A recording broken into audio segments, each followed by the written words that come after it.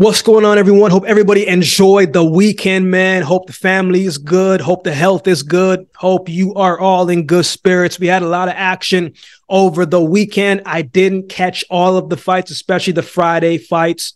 I was out and about. But Saturday, I was there, saw all that stuff, man. So let's let's give a shout out to Amanda Serrano, 12-round fight. She did her thing. She dominated that fight, made history again. We know how good Serrano is. I'm not sure how many years she is going to have left in boxing, but man, if she decides to retire tomorrow, she's already done enough to help move the sport forward in women's boxing, man. So shout out to her and her victory and what she can do. Hopefully now we get to see 12 rounds for the women moving forward. Let's talk about Fabio Wardley versus David Adeleye. What did we think of the fight? There was a lot of back and forth in the comment section of this video when I did the breakdown of their video, man. A lot of people had Fabio, a lot of people had David Adeleye, 50-50. But when the fight started, what did you think? What did you see? Let me know in the comment section below. I thought it was very clear to see, man, Adeleye was a little hesitant, right? Like he didn't really want to engage. He was on the back foot quite a bit. Wardley was more controlled, more composed, and wasn't trying to force the fight, man. He knew he was going to get his opportunity, right? And he was going to make it count when it happened. I thought this was going to be, I didn't think it was going to be an exciting fight, honestly. I thought it was going to kind of play out like how it did. Sometimes when you have two big, heavy punchers, man, it doesn't always equal out to the exciting knockout that we expect and anticipated. Even though Fabio did win by stoppage, man, it was just interesting because it not a lot was happening very early on and even leading up to the stoppage. But what was interesting to me, man, was Adeleye looked like he didn't want to get hit, right? Like he looked like he just didn't really want any parts of it, even though everything leading up to him showed that he was the more physical persona and presence. When they got into the ring, it wasn't like that, right? Wardley was the one who looked confident, who looked poised, who looked the more prepared fighter. I guess that's the better word. He looked more prepared for this moment, whereas it just felt like David Adeleye, he looked like he, man, kind of forgot who he was inside the ring, man. I was expecting a much more confident David Adeleye, but it didn't play out like that. And we saw, of course, Fabio Wardley got the stoppage.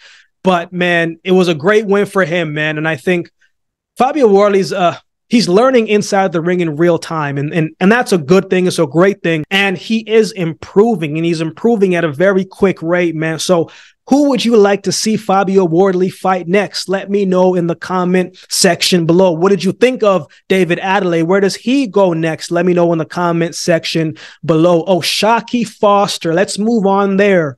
Oh, Shockey Foster versus Rocky Hernandez. Yes, that ring was pretty small. That was a bunch of people's questions when we talked about that video. A lot of you said, well, I'm not going to say a lot. A good portion of you said, man, Akeem, like I hear what you're saying, man, but man, it's going to be tough for Shockey Foster to get a win in Mexico. And I agree. I knew it was going to be tough, but I'm like, man, Shockey can come down there and get the job done. But then they tried to rob my guy, Shockey. One of the refs had him losing every single round, bro. At some point, like, you're not even a judge anymore. You just a hater, dog. Like, you didn't give Shockey Foster one round. Rocky won every single round on your card, every single one, no close, no debating. He won every single round. That was crazy to me. But the interesting part too, like throughout that fight, man, Hernandez's pressure was crazy. I mean, you know what he's about, but man, he really brought it. And even though he was bringing the pressure, not all of his shots were landing.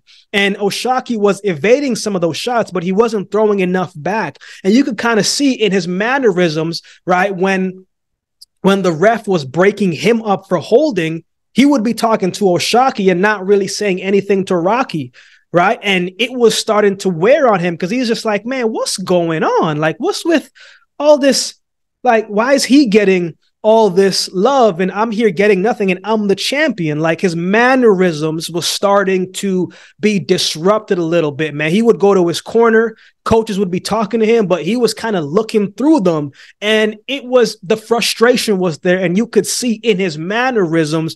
And as the fight was going on, some of those rounds kind of looked the same. A lot of pressure being brought by Rocky with not a lot of return fire from O'Shaquie Foster, even though not all of those shots were connecting. But man, that 11th round was crazy. Best round of boxing in 2023. Just that round alone. Man, Foster had Hernandez hurt, and it looked like he was about to close out the show. It looked like he was about to close out the show, that it was about to be over with, until Rocky Hernandez caught O'Shaquie with the shot that backed him up, and he was the one pressing the pace. And it was crazy because it was later in the fight, and you kind of got the notion and the sense that they were kind of saying, man, O'Shaquie needs to stop Hernandez to win this fight. And so when the 12th round started, man, I was just like, man, I don't know how the scorecard is going, but it does look like O'Shaquie is going to need to do something, right? Because you just never know, man. And sure enough, man, he was able to get it done with 30, 40 seconds left to go. And he was able to close out the show and get the win. And then come to find out that the judges had everybody had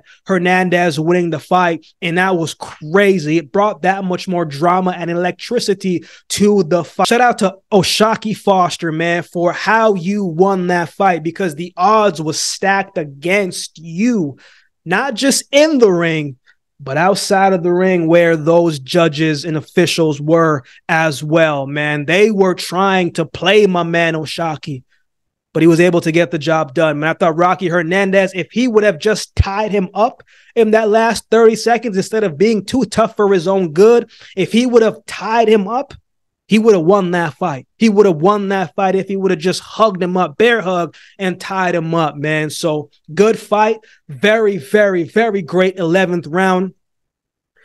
Judging in boxing is crazy. We already know that, man. But geez, 11 rounds to one person, man, that's crazy. But we move on. What did you think about the fight? How did you have it going up until the stoppage? Where does Rocky Hernandez go from here? Where does O'Shaquie Foster go from here? Now, let's close out with Tyson Fury versus Francis Ngannou. What did you think of that fight? Interesting. First and foremost, man, I don't know what they got going on over there at Saudi Arabia, but the budget that they have for their performance and from what they put on, crazy amount of money was being spent there. It took a while for this fight to get going. They were milking that time like crazy.